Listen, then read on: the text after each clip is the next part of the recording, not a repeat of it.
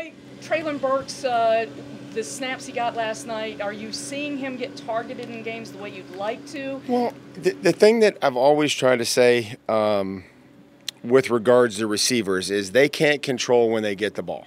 Okay, all they can control is that they get open, and that we can review the film and say, hey, this is where we, would like the ball to go. I don't want to tell quarterbacks, hey, throw it to this guy. That's not the direction that we really want to head. But was really encouraged by some of the things that he did, especially without the football, trying to block. There were times that he was open, whether that be for a catch and run. And then there's some other times where, we would like to see a better route. Just continue to progress and work on the conditioning in the game and all the things that are required of the receivers. What about overall, from a game plan perspective, can you kind of figure out ways like to get manufactured touches for him? Well, we can do that with everybody, just not in a second preseason game. Overall, though, improved consistency from when we last talked about it in Baltimore, from like the week of practice into the game? Yeah, I think that there was, certainly improvements on things that we had talked about, and then there are going to be, adjustments or coaching points that we'll make with them and him and everybody else when they come in tomorrow. Landry and Bud are so good about staying on the field. How can Rashad find some snaps once you guys are going for real? Just continuing to help us and trying to find a role, working in some special team situations so that we can find guys to get to the game. But the ball production that he had and being able to match the hand and keep showing up is really what's been good to see. A lot of DBUs for you guys last night, Mike. Were you seeing some of the things you saw in drills? Yeah, I think so. We work it a lot, and I think the first game against Baltimore, it was sometimes make the tackle or just try to focus on maybe covering the guy or whatever. And I think it was good to see that we didn't really do our best in that game of having attempts. But I think, talking with Shane and the defensive staff, I think there were 34 attempts at that, whether they're hammering at the ball or whatever they're doing. And some of that is showing up on the film. And so then the more attempts you get, in theory, the more times that the ball comes out. Stonehouse at getting the ball to check up on the two short ones. One of them bounced backwards, the other one trickled in. How much of a skill is that to get it to stop and sit up, and where is he on that? Well, I think it is a skill. We had 3 total touchbacks yesterday on the punt. That's not good enough. We had the penalty, first touching. So, I think Stoney's, it's something that, he'll continue to always work on, and I think it is a skill. To go down there and make it hit and check, you see throughout the league some of those footballs that land on the 5-yard line and, take a violent bounce into the end zone, or the other ones that sit there and die soft. How did the newcomers at safety, Colbert and Lonnie Johnson, they got a lot of snaps last night. How did they look, and do you almost have to grade those guys on a curve because they get here halfway through camp? Well, it was good to see him get out there. There was some, I thought that group did a nice job of making some plays on the football, tackling, playing the football, lowering the target. Had some opportunities where you could be close to the defenseless receiver area, and in the head or neck. And, by playing the football, I think that helps them with that penalty as far as, we try to teach them to find the ball and, try to strike below the football, and that should protect you as well. As far as grading on a curve, I think, we just kind of see where they're at and look at how they're playing and the fundamentals that they're playing with, and maybe that, trying to keep the call, somewhat manageable for them. Is Lonnie with the safeties when the DBs break up now? I think in the game he particularly played at, safety. I think we'll see how much he can handle and what he, where he can help us the best. When you look at the league a little closer, what did you see, and where did you see improvement there? What are some areas maybe you still need to focus on? Yeah, so the thing that, obviously that stood out was, we were able to rip a timing route in there to Nick early in the game, which is something that he didn't do last week. And we worked on it in practice, and it was cool to see him be able to hit that, and maybe he can kind of see how the whole process works, the play pass, the timing of it, and 21-yard gain. Other things that we still have to, and we still want to be able to work on, the operation, at the line of scrimmage, the command. I just think it's tough to run, talk to him about running out of the back of the pocket. And there's times where he's going to take off and make plays, and protection breaks down, and he's going to shrug guys off, and he did that. And found Dez, found Hassan.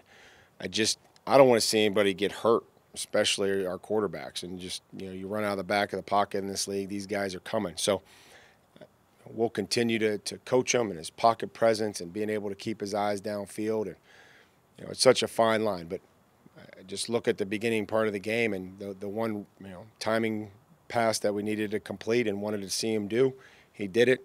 So, we at least made some progress there, and then we'll continue to work, on some of the other stuff. After watching the film last night, do you start to get more clarity on that? And what do those guys have to do to kind of separate themselves towards that starting spot?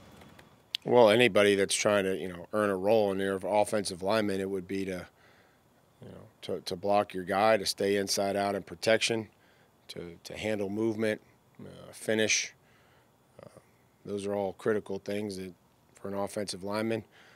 Nick got a couple series, at right tackle, and then went over to left. So, not ready to, make anything, permanent right now. But we'll see where we're at this week against Arizona.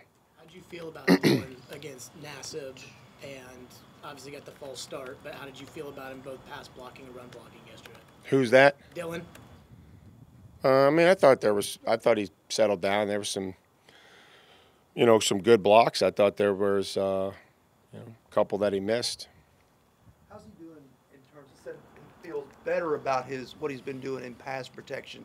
How much of an advancement has he made in pass pro? Well, it's really a lot of the top of the pocket, making sure that, you stay inside out, or these guys have a decision to make at the top of the pocket, or they come back under, or, do they keep running the edge. And, I think that's something that we focused about with Dylan, is just making sure that, he doesn't, lose at that point in time, or, I think he's done a better job. I think it's been better, and guys are trying to spin back inside on him, and I think he's done a good job. I was going to say, are you seeing progress there? Is he on a good trajectory as far as you're concerned in that department?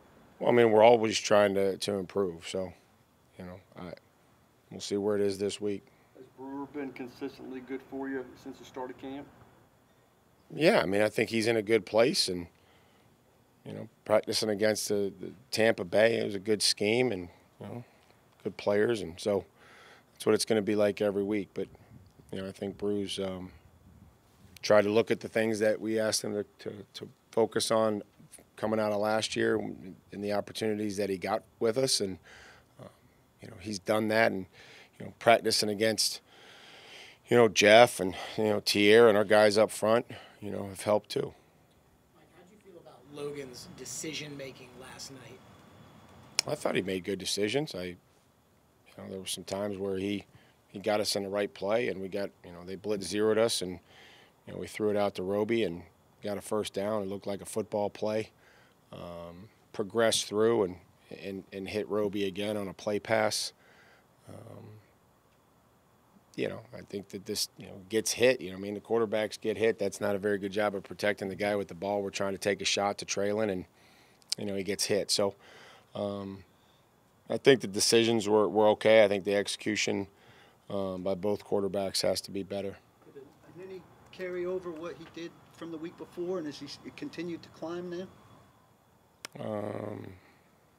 He got a sack, did a couple good things, and then penalty, 30 yards bounced out to his side. So the consistency there is really good to see as far as the pass rush and his presence there. His rush that turned into a sack for Deshaun, but then just kind of overall understanding of kind of where the ball is and not letting it get outside of you. He came here wanting to be more than a special teams player, and you challenged him to find a role within the defense. How do you feel he's done as far as finding that role? I think he's playing hard. He's productive, and it was it was a great rush, great effort to reach out there and get the football and draw a penalty and get a strip sack. And so, Ola keeps working each and every day, and the better that he does, the more opportunities he's gonna create. Malik said yesterday that your message to him had been heavily just have fun, let it rip, play loose. Mm-hmm. Have you seen that kind of start to go off in his mind a little bit? And why do you think that's so important for him and his play style? Well, I mean, I think it's important for everybody. I think we all have a job to do, and we coach, try to coach to perfection and understand that it's never going to be perfect. We just want it to be precise.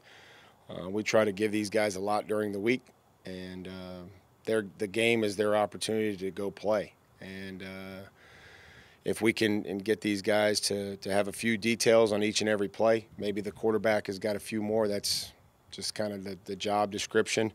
But we don't want them to have a whole lot of things running through their mind.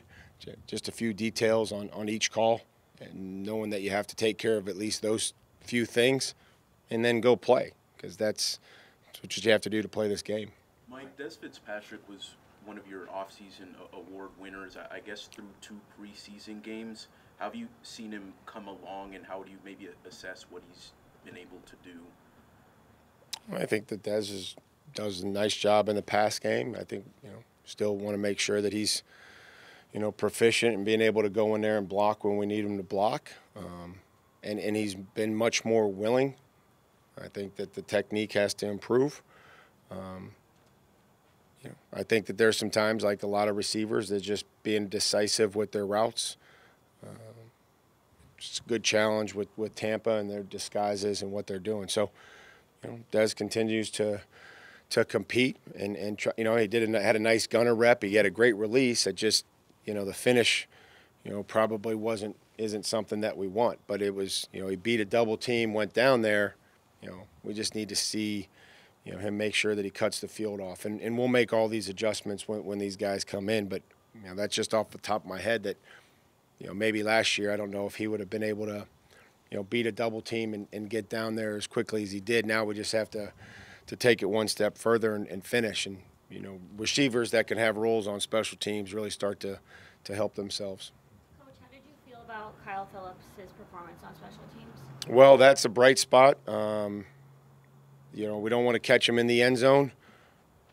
But, I love what he did, is being decisive, getting upfield, making guys miss. We talked about the efforts. We had guys going to the second level.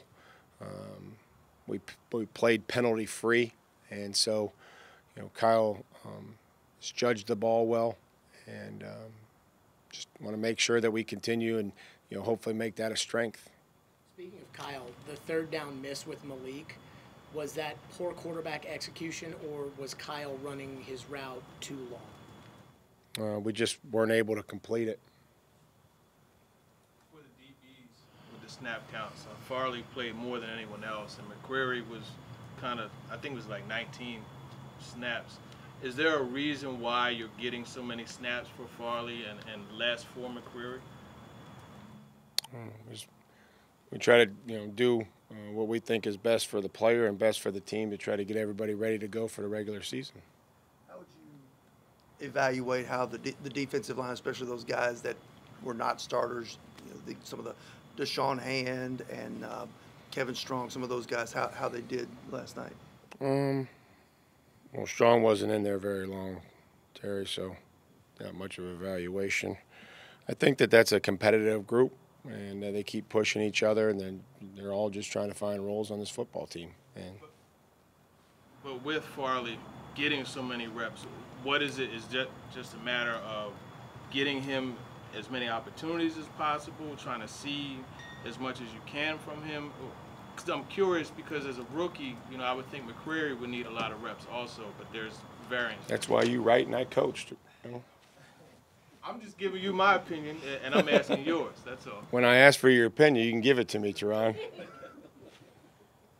With along those lines, what kind of goes into the thought process on who needs work, who maybe doesn't need work with one preseason? Well, we try to identify the practices. These were two pretty good practices, and you just look around and see what guys did, and to Ron's question, it was we really want to start seeing guys string some days together, and I think that's where you start to build consistency. You start to build, most importantly, confidence. And so I thought Caleb's second day was much better than his first day, and so hopefully that we could string a third day together, which would have been the game, and I think that happened.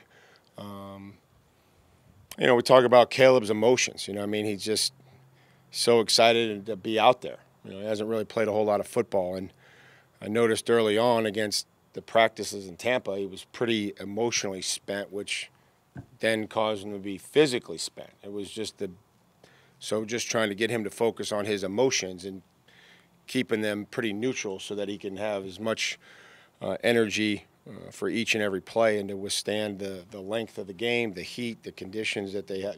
Corner, you got to run.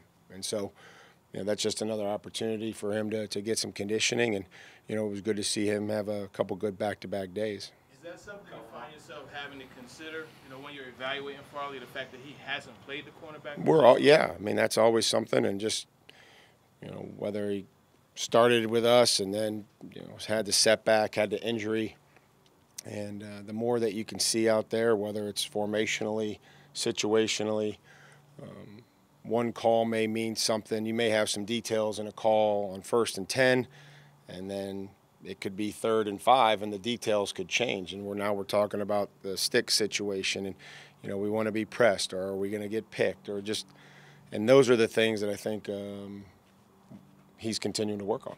Farley, what is leading to some of these moments where his guy gets behind him? It's happened out here on the practice field with your own guys, with Bracey a couple times. It happened in the first practice, and it happened with Scotty Miller last night, where the receivers gotten behind Farley. It's just you're trying to make sure that you're challenging and that you're staying square. And you